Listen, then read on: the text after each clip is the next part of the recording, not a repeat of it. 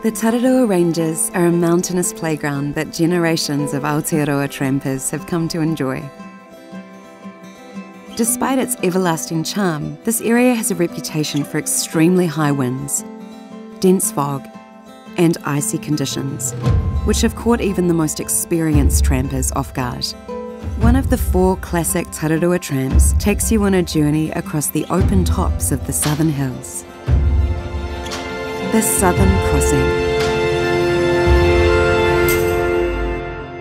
The Southern Crossing is a 35-kilometre multi-day tramp that takes you from Otaki Forks to Kaitoke at the head of the Hutt Valley.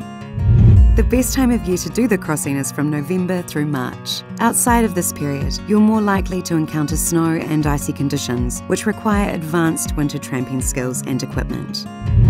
The average daily summer temperature sits around 8 to 10 degrees. However, it often feels much colder due to wind chill, even on relatively warm days. This has led to many hypothermic trampers and, in some cases, fatalities. There are 160 days each year that experience gale-force winds, and you can expect approximately 200 days of rain per year. It's important to remember that most of your time will be spent on an exposed ridgeline, which means there's a good chance you will experience heavy rain, strong winds, snow, and freezing temperatures, even in the height of summer.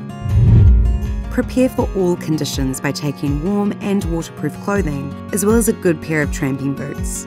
You'll also need plenty of water, and a distress beacon is a good idea for any adventure. As with all walks and tramps in New Zealand, make sure you leave your intentions with a trusted contact and inform them when you have finished your tramp. You can do this on our Plan My Walk app. It takes the guesswork out of trip planning by bringing together the information you need. It's packed with heaps of useful features to help you create a trip plan to share with others. Download the app or check out planmywalk.nz. The Southern Crossing starts at the Otaki Forks entrance to the park. Slips often block road access on this side, so check the road status before you leave. Plan ahead and organise transport for both ends, as this is a one-way journey. Your day begins with a 5-kilometre climb up to Field Hut, and this should take around 3 to 4 hours. Built in 1924, Field Hut is one of the first purpose-built tramping huts in Aotearoa. Bookings aren't required, but it is a popular spot during peak times, so if you're looking to spend a comfortable night below the bushline, get here early to avoid sleeping on the floor. Not long past Field Hut, the bush will open up to the exposed ridgeline that you will spend most of your trip on. This section is known as Tabletop, and it will be your first decision-making point. The Tararua Ranges experience some of the most wild and changeable weather in the country due to the natural wind funnel that is the Cook Strait. Exposure to wind, rain, snow and ice have proven to be fatal on multiple occasions from this point forward, while low visibility can make the trek impossible to navigate. Use your knowledge of the weather forecast and look to the south or northwest for any incoming weather. If you have any doubts about the weather or your group's clothing and equipment, then turn around and try again on another day.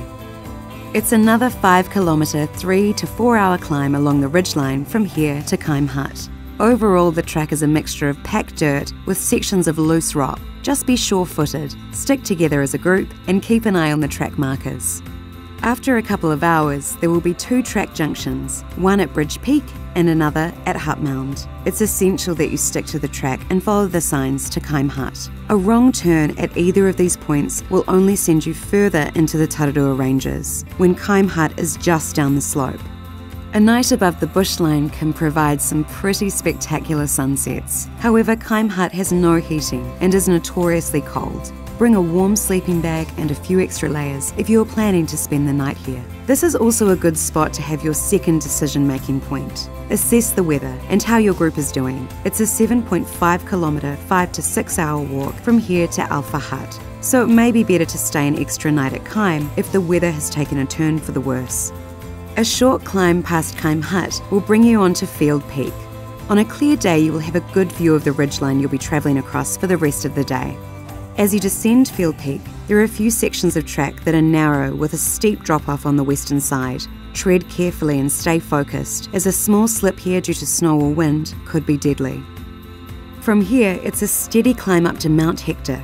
A memorial cross for the fallen local trampers of World War II will mark Hector's summit. This is the highest point of your journey, and the views will be well worth it on a clear day. Use this spot as your third decision-making point. You will be exposed for the rest of the day, and this is where bad weather or low visibility can get you into some serious trouble. Look towards Alpha Hut and assess the weather conditions. It may be better to retreat back to Kaim Hut if it isn't looking good. If it all looks clear though, you can start the descent down from the summit towards Alpha Hut. This is the steepest and most exposed section of the route, so take your time, pick your footing carefully, and stick to the track, particularly in poor visibility. After approximately 1 kilometre of ridgeline walking, you'll come across an area known as False Spur. This aptly named ridge has been mistaken for the path to Alpha Hut, so there may be a worn path made by those who have made this mistake. Just make sure you follow the track markers to stay on the right path. Low visibility can continue to cause confusion, so keep to those track markers and look out for the track junction to Alpha Hut.